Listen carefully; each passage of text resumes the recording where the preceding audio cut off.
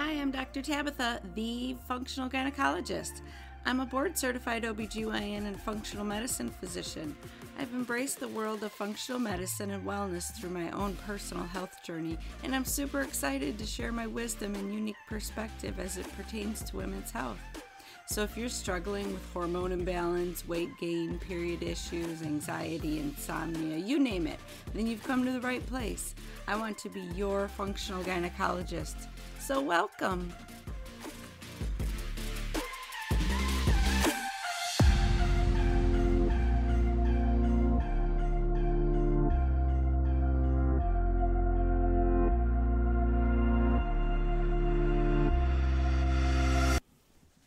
Hi guys, welcome back to the Functional Gynecologist. I'm Dr. Tabatha.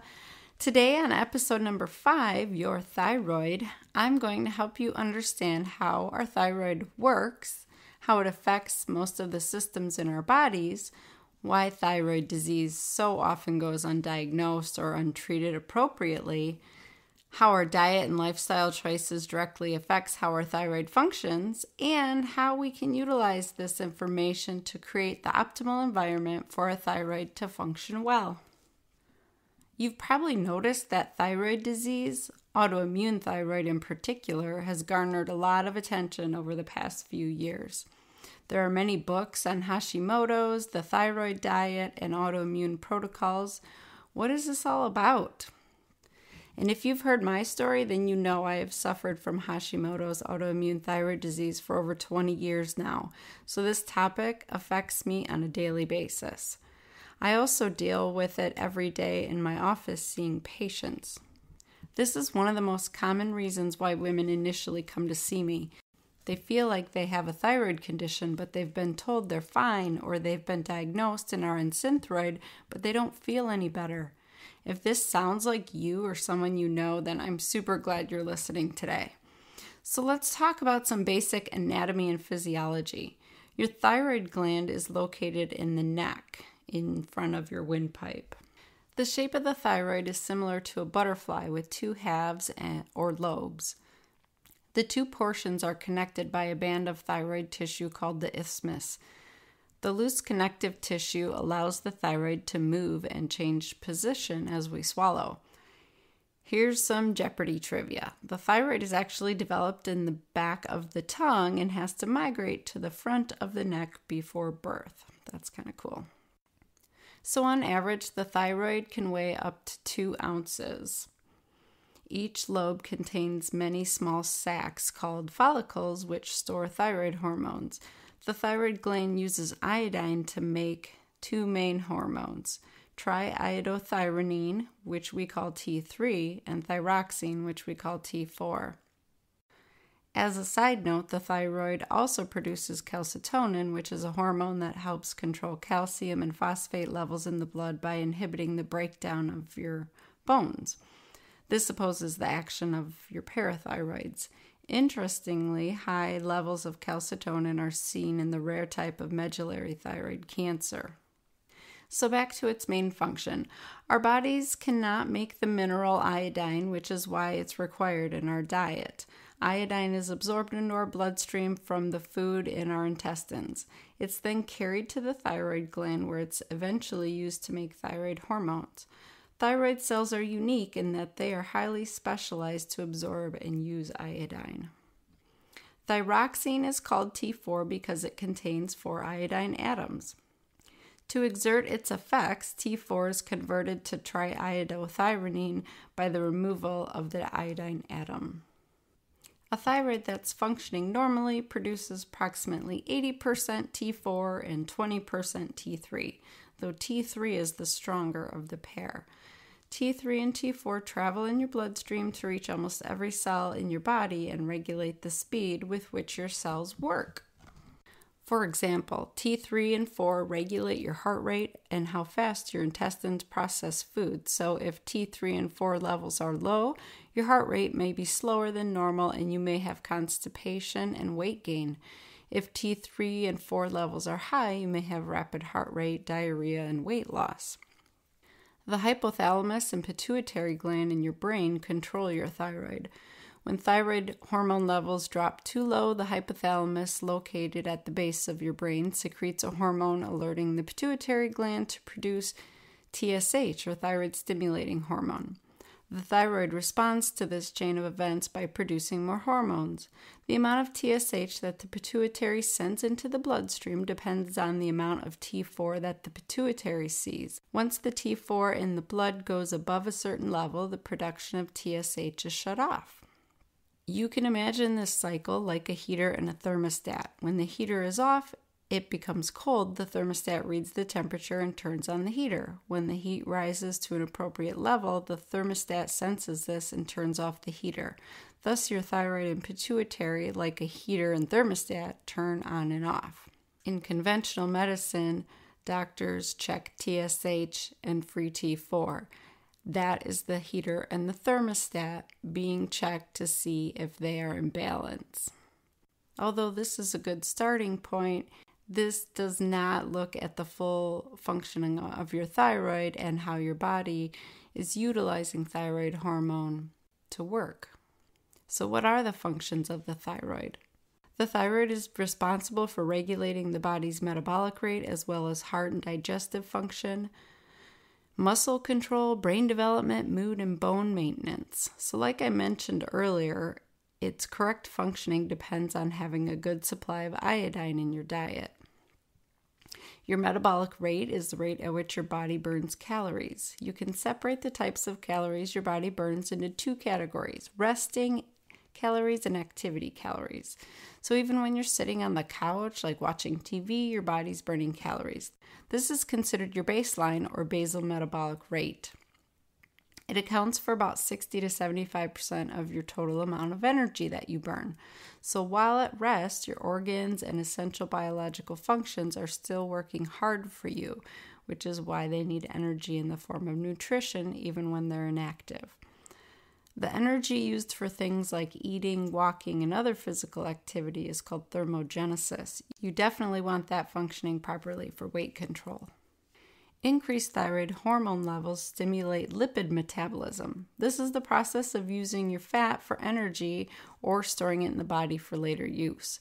Thyroid hormones also stimulate almost all aspects of carbohydrate or glucose metabolism. So if your thyroid isn't functioning properly, you can't tap into your fat stores to burn energy. Therefore, you can't lose weight. Your body has to rely on glucose or sugar for fuel, so you get stuck in this vicious cycle of wanting to eat every few hours to maintain your blood glucose levels and not feel crappy, right? This is no way to live. Our bodies were designed to be able to go for long periods of time on a regular basis without food, but if our thyroid isn't producing enough hormone, then we can't easily go into fat-burning mode. Women with autoimmune disease can have a difficult time doing the ketogenic diet because of this, and unfortunately, they are the ones most likely to benefit from it. I'll definitely do an episode on the benefits of intermittent fasting, how to become a fat burner, and explain how it heals your body through autophagy, so stay tuned for that in a future episode. In addition to metabolism, the thyroid plays a significant role in other several body functions. Thyroid hormones are absolutely necessary for healthy growth in children. Studies actually reveal normal levels of thyroid hormone are essential for the development of the fetal and neonatal brain, so it's critical to have your thyroid monitored regularly if you have a thyroid disorder and you're pregnant or trying to get pregnant. Normal reproductive physiology is dependent on having essentially normal levels of thyroid hormone. Hypothyroidism in particular is commonly associated with infertility. It's now standard of care for infertility patients to be put on Synthroid to keep their TSH levels below 2.5 in an effort to sustain a viable pregnancy. Thyroid hormones increase your heart rate, cardiac contractility, and cardiac output. They also promote vasodilation, which leads to enhanced blood flow to many organs. This becomes important when we women try to exercise. If our thyroid isn't functioning properly, it can make you feel worse and lead to more issues. Both decreased and increased concentrations of thyroid hormone lead to alterations in our mental state. Not enough thyroid hormone tends to make us feel mentally sluggish, while too much induces anxiety and nervousness. So let's talk about hypothyroidism. It's a clinical state in which your body doesn't produce enough thyroid hormone for your body to maintain homeostasis, meaning too little T3 and T4. This condition is more common than the overactive state called hyperthyroidism. Approximately 10 million Americans are likely to have this medical condition. In fact, as many as 10% of women may have some degree of thyroid hormone deficiency. The more concerning statistic is that 90 to 97% of those diagnosed with hypothyroidism are believed to have the autoimmune disease Hashimoto's thyroiditis, but they just aren't tested for it. So why is that, you ask? When I look on the physician-led reference website Up to Date, which I was trained to do, they have a sentence published in there that explains that finding. It says, serum antithyroid antibodies need not be measured routinely in patients with overt primary hypothyroidism because almost all will have chronic autoimmune thyroiditis. Unfortunately, this is how conventional physicians are trained. This is how I was trained. The thought is that because we don't have a pill to treat your autoimmune component, we shouldn't bother doing the test to diagnose it. Here's the problem with that. Patients with autoimmune thyroid disease need to be treated significantly differently than those with simple sluggish thyroids for other reasons. The root cause of the autoimmune disease needs to be addressed. So if you aren't getting your thyroid antibody levels checked, then we don't know if your thyroid is being attacked. That is why most patients don't feel better once they start taking thyroid medication like Synthroid or levothyroxine. Luckily, there are some awesome pioneers in the functional medicine space who have figured this out and have made it their life's mission to get the word out. People like Dr. Isabella Wentz, the thyroid pharmacist. If you have an autoimmune thyroid disease, then you should read her work. I'll put a link in my show notes because it's super important to get educated on this.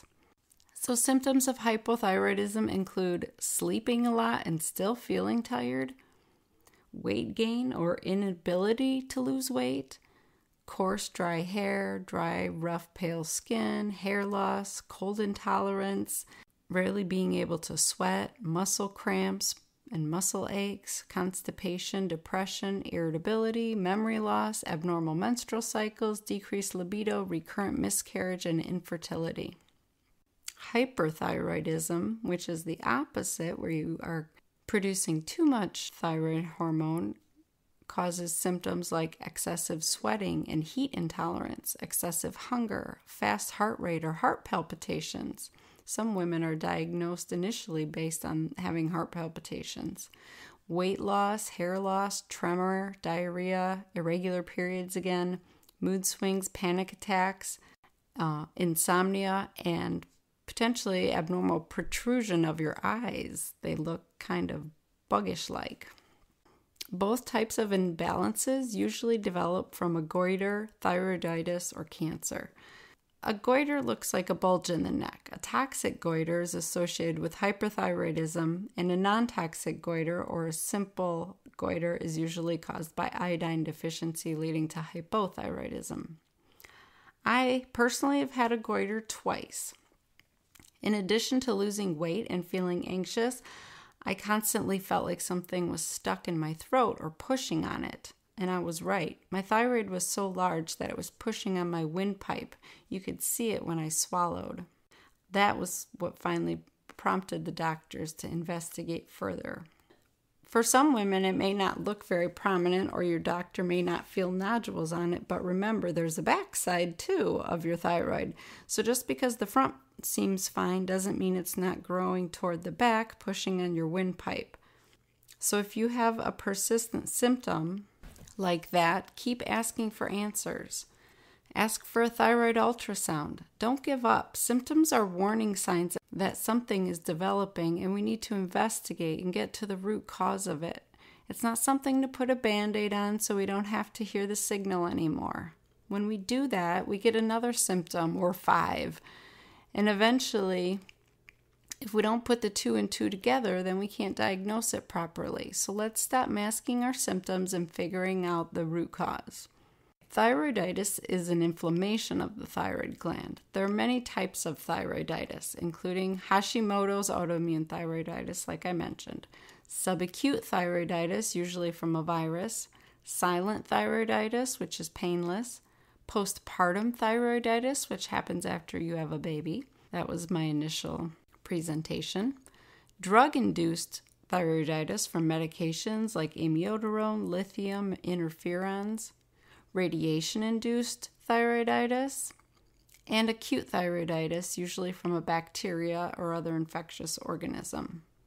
Inflammation eventually causes the thyroid cells to die, making the thyroid unable to produce enough hormones to maintain the body's normal metabolism. This is why I developed a goiter. Initially, I had postpartum thyroiditis. My thyroid was being attacked, so it became inflamed and was releasing all of its stored hormone, causing hyperthyroid symptoms. But then my cells got destroyed and could no longer make enough hormone, so I became hypothyroid. This is a common scenario with thyroiditis, and sometimes we recover and don't go on to suffer from any long-term thyroid disease. But if you have Hashimoto's autoimmune type, then you most likely will not get better until you remove the triggers and heal your gut with significant diet and lifestyle changes. Stress and inflammation are major triggers that cause your T4 inactive hormone to be converted to reverse T3 and not the active T3. Reverse T3 competitively binds with active T3 at all of your cells' receptors. So if your reverse T3 is elevated, your active T3 is not going to be able to bind to the receptors on all of your cells and give the signal it needs to do its job. That reverse T3 is elevated when you have stress, inflammation, trauma, eat a low-calorie diet, have toxins in your system, infections like parasite or yeast overgrowth, liver or kidney dysfunction, and certain medications. So it's super important to minimize those triggers so that you don't create so much reverse T3 that wants to compete with your active T3 hormone. Your body also needs selenium and zinc to convert T4 to active T3. Your cells need vitamin A, exercise, and zinc to actually hear the signals of T3 to function properly. So when you are just having your TSH and free T4 level measured, that is not giving us any idea of whether or not the T4 is being converted into the active T3 hormone or reverse T3, and whether or not those hormones are able to bind to the receptors on all of the cells in your body and create proper functioning of those cells. Thyroid cancer is another condition affecting the thyroid. According to the CDC and the National Cancer Institute, it's the 6th most common cause of cancer in women, behind breast, lung, colon, uterine, and skin. It's usually diagnosed in women between the ages of 45 and 54. However, it's the most commonly diagnosed cancer in women ages 20 to 34. It affects about 35,000 women a year, and fortunately, the long-term survival rates are excellent. Radiation exposure is believed to be the most common cause for developing it, along with a history of having a goiter, being female, being Asian, and having a genetic mutation in the RET gene causing a condition called multiple endocrine neoplasia type 2. So what can we do to help our thyroid function properly? Let's talk about some techniques you can utilize to help boost the health and function of your thyroid gland. So stress, it's a part of life. However, today more people are experiencing higher levels of stress, which can wreak havoc on your health. If you haven't already listened to episode number 3, Hormone Imbalance, then I recommend you go back and listen to that for a detailed understanding of what stress does to our hormones. In that episode, I explained how living in a constant state of fight or flight can tax the adrenal glands, which can suppress the hypothalamus and pituitary glands, both of which directly influence our thyroid function. So if your stress is out of control, then your thyroid will be too. So it's super important to find ways to manage our stress through calming activities like meditation, deep breathing, journal writing, prayer, and nature walks. How about sleep? The body requires sleep for overall health and healing. Thyroid conditions can impact our sleep patterns, and not sleeping well can worsen your thyroid function. Talk about a vicious cycle. So most adults need 7 to 9 hours of sleep a night. If you're not sleeping well, you need to address that and correct it. Otherwise, it's going to be a slippery slope of worsening symptoms and making it more difficult to control your thyroid. Please take your sleep issues seriously and know that you don't have to and shouldn't live in sleep-deprived misery. I did that for over a decade, and it's hard to recover from. I'll just tell you that. You definitely want to avoid eating for at least 2 to 3 hours before bed. Avoid caffeine after noon. Avoid strenuous activities in the evening because that will spike your cortisol levels and make it difficult to fall asleep.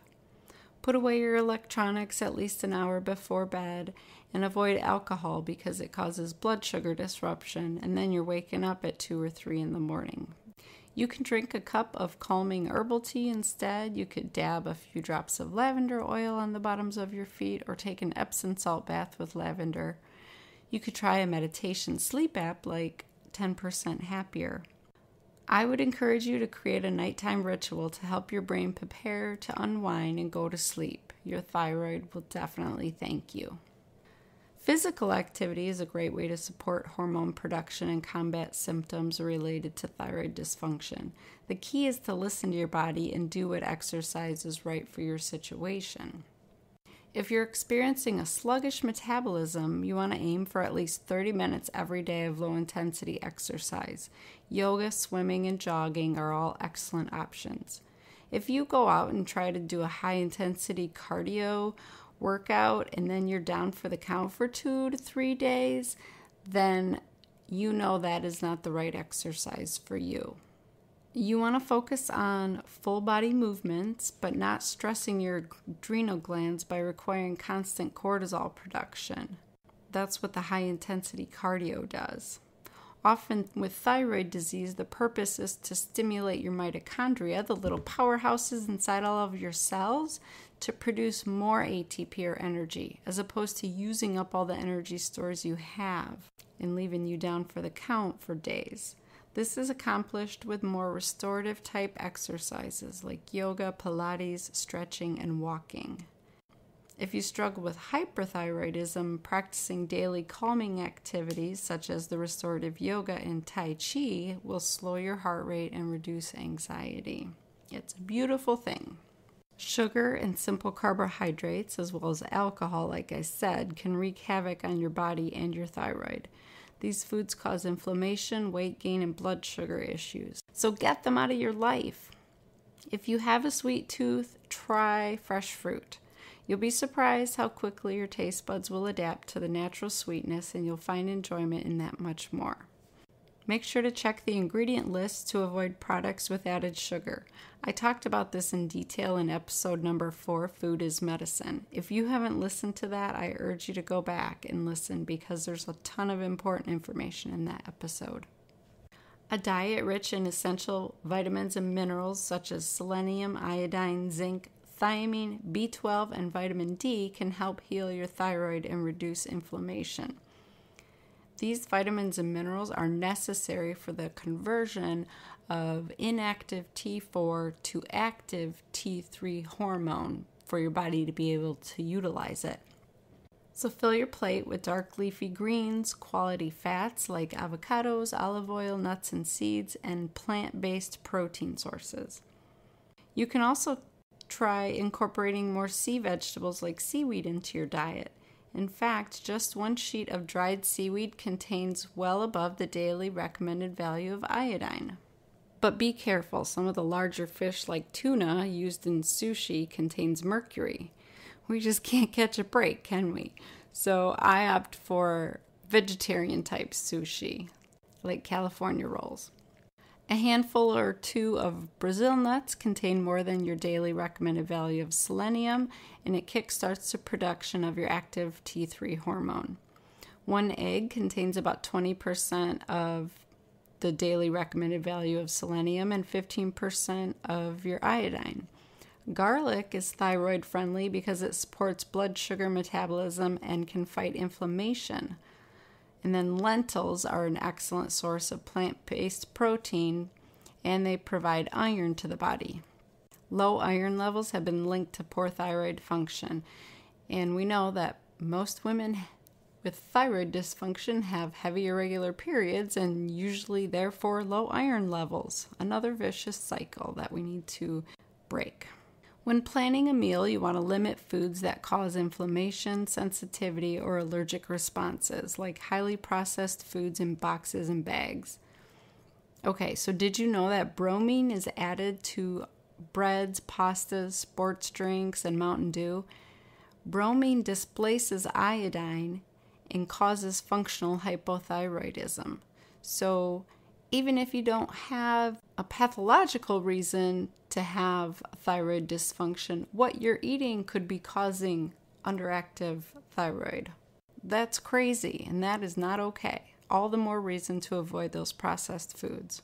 Please avoid unhealthy fats like vegetable oil, canola oil, sunflower oil, seen in margarine, salad dressings, coffee creamers, and cheap industrialized oil that many restaurants use for deep frying. These are very inflammatory. You want to avoid toxins that can trigger immune responses like pesticides, so try to eat non-GMOs and organic as much as possible. Lastly, you want to avoid endocrine disruptors. According to the National Institute of Environmental Health Sciences, endocrine disruptors are chemicals that interfere with the body's endocrine system and may produce adverse developmental, reproductive, neurological, and immune effects in both humans and wildlife. Endocrine disruptors are chemicals that mimic our hormones, essentially. When this occurs, the chemical disruptor interferes with the messages our hormones are trying to send to our cells. A wide range of man-made substances cause endocrine disruption, including pharmaceutical drugs, dioxin-like compounds, polychlorinated biphenyls, DDT and other pesticides, and plastic creators like bisphenol A. So endocrine disruptors can be found in our everyday products, including plastic bottles, metal food cans, our detergents, flame retardants on our clothes and furniture. It's in our food, our toys, cosmetics, and pesticides used in our yards. So to reduce the exposure to endocrine disruptors, choose glass containers over plastic containers. Never heat your food in plastic, please. Drink filtered water and buy organic produce. Opt for non-toxic, natural bath and beauty products, household cleaners, and laundry detergents. This will decrease the toxins getting into your cells, competing with your hormones. If doing all these things doesn't get your thyroid under control, then you may have an underlying condition like SIBO, which is small intestinal bacterial overgrowth. You may have intestinal yeast overgrowth, parasites, or increased intestinal permeability, also known as leaky gut. A functional medicine physician can help you find these root cause issues and treat them. So don't give up if you don't feel well. Search for answers. They are out there. So that's it. We've covered the basics on what your thyroid does, how it functions and interacts with our other systems, how it's affected by your diet and environment, and how to keep it working properly. To have your thyroid function completely and accurately assessed, you should ask your doctor to measure TSH, total and free T4, total and free T3, reverse T3, thyroglobulin antibodies, thyroid peroxidase antibodies, and vitamin D levels. And some people also need thyroid stimulating antibodies and receptor antibodies measured along with zinc, selenium, and iodine. If your doctor isn't comfortable or willing to check those tests, then you should find one who is. You need to get a complete picture of how your thyroid is functioning, interacting with your cells, and whether or not it's being attacked. This information will guide your treatment and give you the best chance at remission of your thyroid disease. Thank you for joining me today. If you got any useful information out of listening to this podcast today, please share it with your friends, coworkers, sisters, your mom or grandma, or your social media friends. I want you to be empowered and know what's going on with your body. We need to support each other on our journeys back to health. I'd be super honored if you'd leave me a 5-star review on iTunes or wherever you're listening to this. It will let me know that what I'm doing is worth my time and will help get this information out to all the women who need it. Please follow me on Facebook and Instagram at Dr. Tabatha. That's Tabatha, all A's, no I. Leave me questions or comments. I want your feedback. You can also check me out on my website, www.drtabatha.com. I am here to support you ladies, so thank you for letting me be your functional gynecologist. Have an awesome day.